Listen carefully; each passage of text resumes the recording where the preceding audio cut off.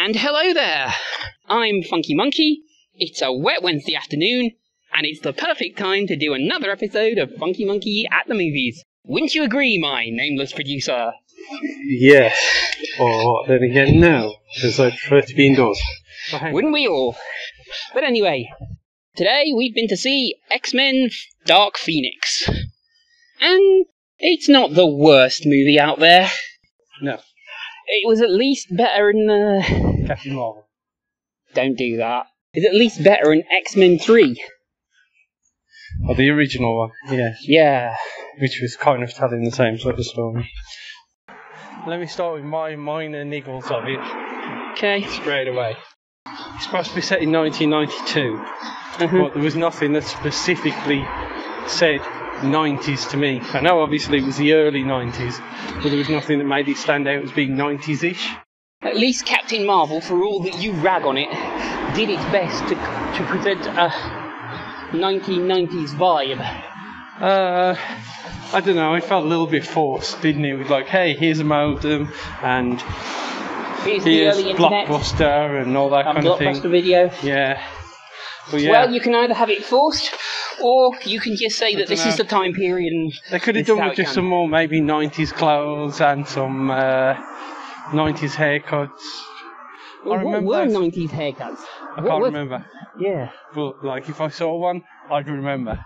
But like, do you remember those, for example, awful colour changing t-shirts they had? Heat activated. I had one of those. Yes, you did.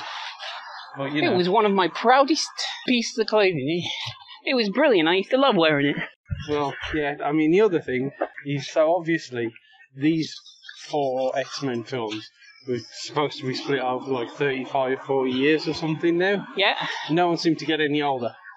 I mean, obviously, you brought more people in, like Cyclops and so on, later on. So obviously, they got older, but nobody looked any older. Magneto or anybody. I mean, if they Mystique. They did say in Days of Future Past with Trask saying that the ravages of time wouldn't really affect Mystique so much. Well, yeah, I mean, that's understandable with Mystique because of her abilities to look like anybody. But, I mean, maybe you could push that a little bit for Hank, who got his changing serum off her. And suddenly he could turn it on and off at will. Yeah, but yeah. Where did that come from? I'm not sure. It must have just been some kind of development that he developed. Because they didn't really explain that very well, did they? You could attribute it to Apocalypse in the last one. Maybe, yeah. But I liked it. It was reasonably well acted. No one did anything really amazing. And special effects are okay. But again, I don't know, maybe I've just got special effect fatigue. It just seemed like functional and didn't really bring anything to it. No, I was functional. The only time I was remotely enthused about anything was the cool bit nearer the end, when Phoenix Jean smokes some of the nondescript bads. I don't know if it's worth bothering putting out a spoiler alert for this, because the story's a bit slight. Yeah, there's not a huge story, so I mean, they go into space. Jean gets hit by a wave of power. Yeah, it's supposed to be a solar flare, but it's actually the Phoenix energy, and she sucks it into her body.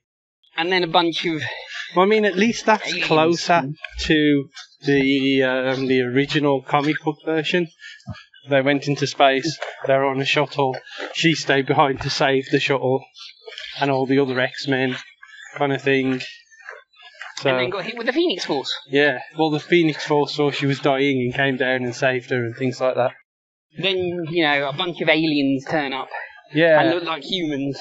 Yeah, well, they were in kind of disguise, weren't they? Because there was that shot near the beginning where it was in the woods, and it kind of looked a little bit like a shaved version of Groot.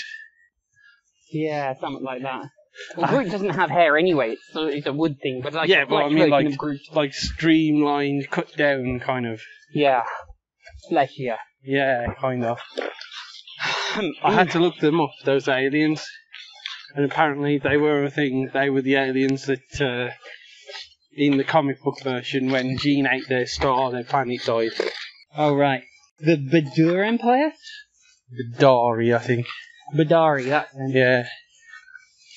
I mean, in the comic version, all they did was die, basically. And then be like a plot point of why the Phoenix was bad. Because, like, she'd just eaten the star and killed an entire civilization off accidentally. Yeah. Which is never a good look. No, not really. I don't know. There's not a lot we can say about this Yeah. film. It was okay. Plot went along. It wasn't brilliant. I mean, there was nothing... It didn't really hang anywhere, did it? I mean, the pacing was fairly good. The acting was okay. But no one was, like, standout exceptional. I tell you what is a massive spoiler, though. Yeah. Jennifer Lawrence gets... Jennifer Dies Lawrence in the first third. She dies. Yeah. She gets killed off. Yeah. But I don't think she'll be that too choked up about that. No. And Jean died as well at the end, probably. Or may have survived, but she's not there anymore. Who knows? They didn't really explain it. I like to think that she's already still out there. Yeah.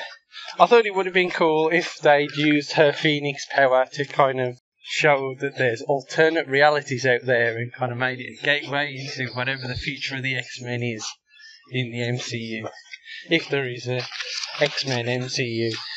Well, we'll see. Yeah.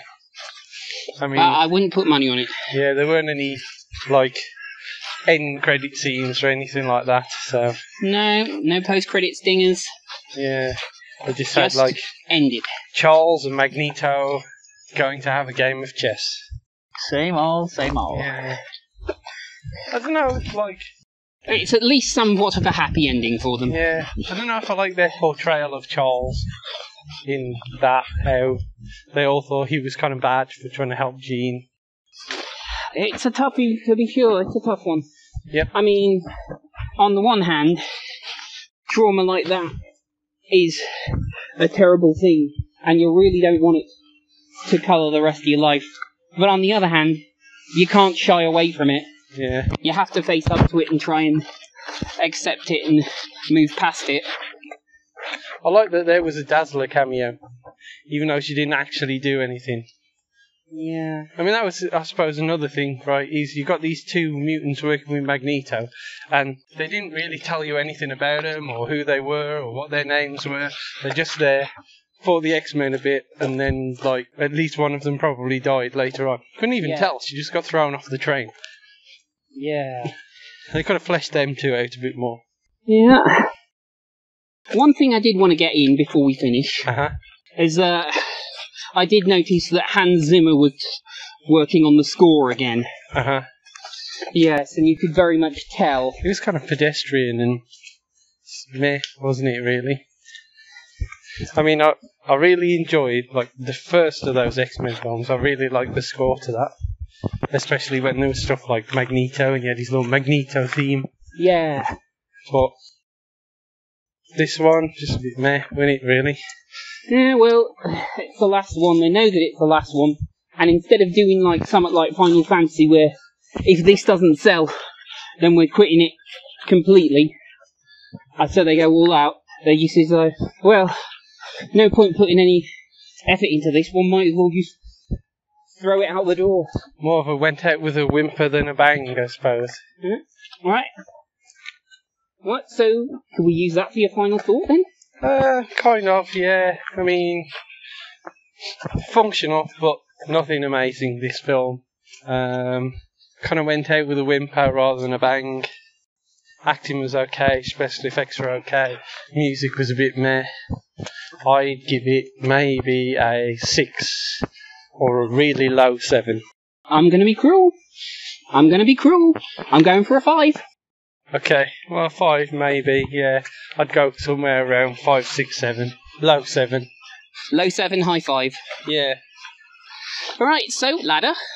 I would go Endgame, Shazam, Dark Phoenix, Captain Marvel. I will go Infinity Saga, which is Infinity War and Endgame. It still doesn't count for this year, but I'll let you leave it in. Then Captain Marvel, and then Shazam, And I'll put Dark Phoenix at the bottom. Okay. So this has been Funky Monkey and his nameless producer. Do all the things. Tunnel again. Yeah, so... Check out the Mines channel. Begging links are below. We're going to keep going until we get out of the tunnel again, because we're like that. Okay. Even though it's still raining, we're magically out of the tunnel. Thank you for listening, and we'll see you at the movies. Bye.